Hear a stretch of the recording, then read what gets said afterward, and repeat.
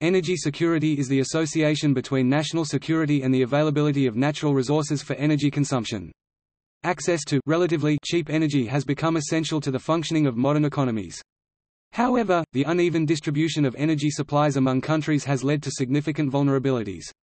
International energy relations have contributed to the globalization of the world, leading to energy security and energy vulnerability at the same time. In the context of energy security, security of energy supply is an issue of utmost importance. Moreover, it is time to define a global energy policy model, which not only aims at ensuring an efficient environmental protection but also at ensuring security of energy supply. Renewable resources and significant opportunities for energy efficiency exist over wide geographical areas, in contrast to other energy sources, which are concentrated in a limited number of countries. Rapid deployment of renewable energy and energy efficiency, and technological diversification of energy sources, would result in significant energy security and economic benefits.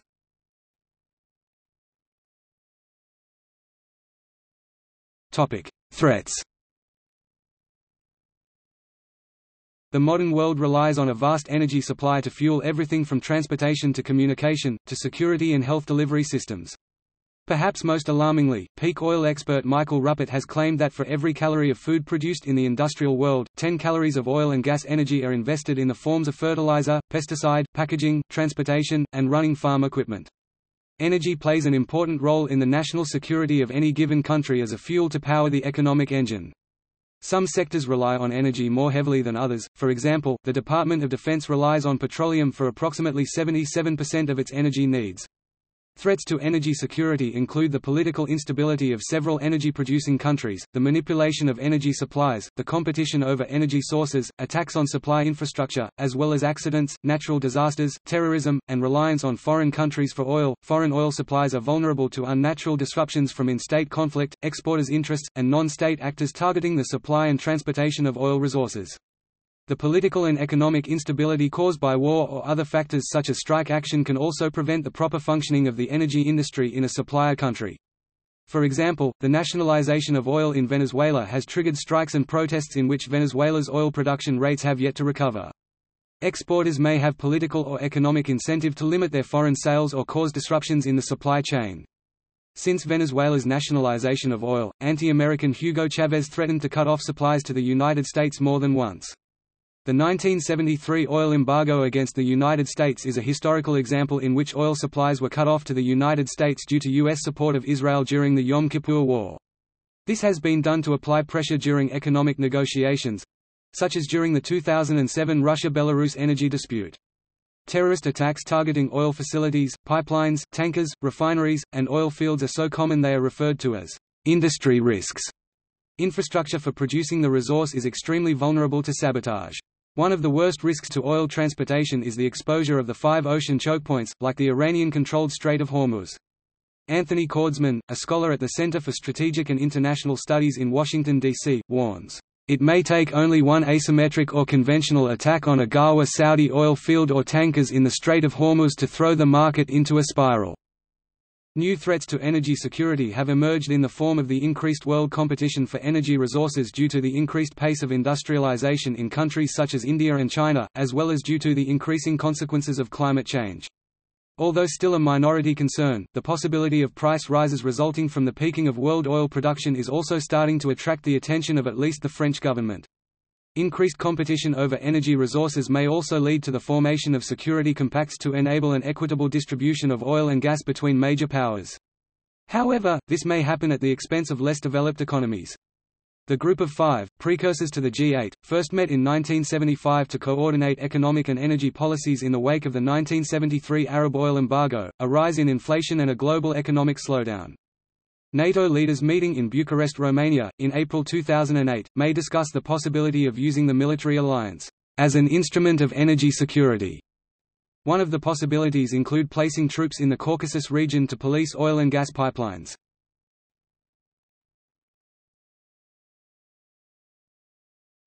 Long-term security. Long-term measures to increase energy security center on reducing dependence on any one source of imported energy, increasing the number of suppliers, exploiting native fossil fuel or renewable energy resources, and reducing overall demand through energy conservation measures. It can also involve entering into international agreements to underpin international energy trading relationships, such as the Energy Charter Treaty in Europe. All the concern coming from security threats on oil sources. Long-term security measures will help reduce the future cost of importing and exporting fuel into and out of countries without having to worry about harm coming to the goods being transported. The impact of the 1973 oil crisis and the emergence of the OPEC cartel was a particular milestone that prompted some countries to increase their energy security. Japan, almost totally dependent on imported oil, steadily introduced the use of natural gas, nuclear power, high-speed mass transit systems, and implemented energy conservation measures. The United Kingdom began exploiting North Sea oil and gas reserves, and became a net exporter of energy into the 2000s. In other countries, energy security has historically been a lower priority. The United States, for example, has continued to increase its dependency on imported oil, although, following the oil price increases since 2003, the development of biofuels has been suggested as a means of addressing this. Increasing energy security is also one of the reasons behind a block on the development of natural gas imports in Sweden. Greater investment in native renewable energy technologies and energy conservation is envisaged instead. India is carrying out a major hunt for domestic oil to decrease its dependency on OPEC, while Iceland is well advanced in its plans to become energy independent by 2050 through deploying 100% renewable energy.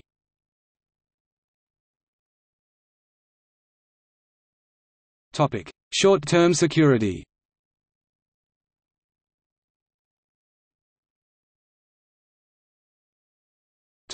Petroleum. Petroleum, otherwise known as crude oil, has become the resource most used by countries all around the world, including Russia, China. Actually, China is mostly dependent on coal, 70.5% in 2010, and the United States of America. With all the oil wells located around the world, energy security has become a main issue to ensure the safety of the petroleum that is being harvested. In the Middle East, oil fields become main targets for sabotage because of how heavily countries rely on oil. Many countries hold strategic petroleum reserves as a buffer against the economic and political impacts of an energy crisis. All 28 members of the International Energy Agency hold a minimum of 90 days of their oil imports. For example, the value of such reserves was demonstrated by the relative lack of disruption caused by the 2007 Russia-Belarus energy dispute, when Russia indirectly cut exports to several countries in the European Union. Due to the theories in peak oil and need to curb demand, the United States military and Department of Defense had made significant cuts, and have been making a number of attempts to come up with more efficient ways to use oil.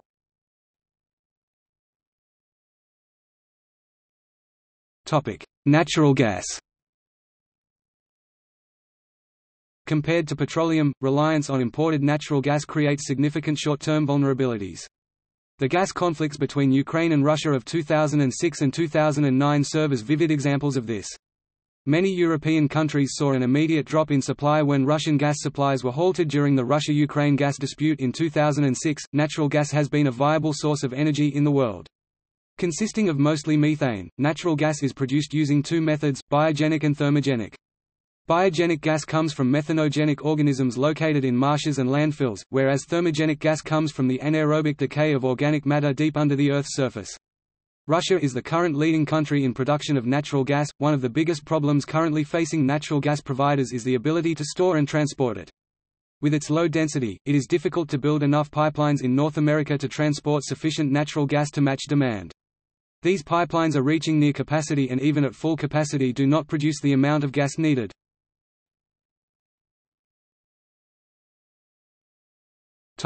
Nuclear power.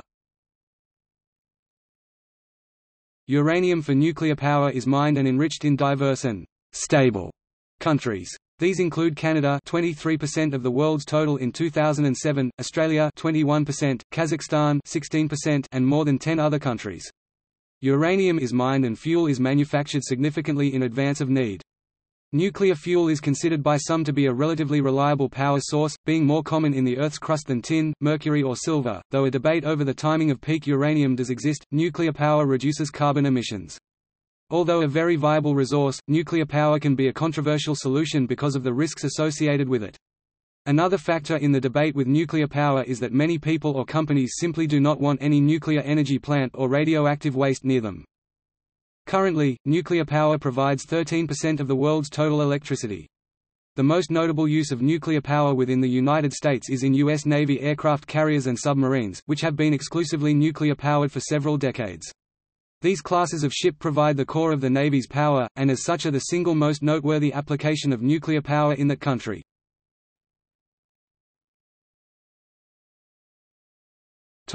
Renewable energy. The deployment of renewable technologies usually increases the diversity of electricity sources and, through local generation, contributes to the flexibility of the system and its resistance to central shocks. For those countries where growing dependence on imported gas is a significant energy security issue, renewable technologies can provide alternative sources of electric power as well as displacing electricity demand through direct heat production. Renewable biofuels for transport represent a key source of diversification from petroleum products. As the resources that have been so crucial to survival in the world to this day start declining in numbers, countries will begin to realize that the need for renewable fuel sources will be as vital as ever. With the production of new types of energy, including solar, geothermal, hydroelectric, biofuel, and wind power. With the amount of solar energy that hits the world in 1 hour, there is enough energy to power the world for 1 year. With the addition of solar panels all around the world, a little less pressure is taken off the need to produce more oil. Geothermal can potentially lead to other sources of fuel. If companies would take the heat from the inner core of the Earth to heat up water sources, we could essentially use the steam creating from the heated water to power machines. This option is one of the cleanest and efficient options. Hydroelectric, which has been incorporated into many of the dams around the world, produces a lot of energy, and is very easy to produce the energy as the dams control the water that is allowed through seams which power turbines located inside of the dam. Biofuels have been researched using many different sources including ethanol and algae. These options are substantially cleaner than the consumption of petroleum. Most life cycle analysis results for perennial and lignocellulosic crops conclude that biofuels can supplement anthropogenic energy demands and mitigate greenhouse gas emissions to the atmosphere. Using oil to fuel transportation is a major source of greenhouse gases. Any one of these developments could replace the energy we derive from oil. Traditional fossil fuel exporters, e.g. Russia, struggle to diversify away from oil and develop renewable energy.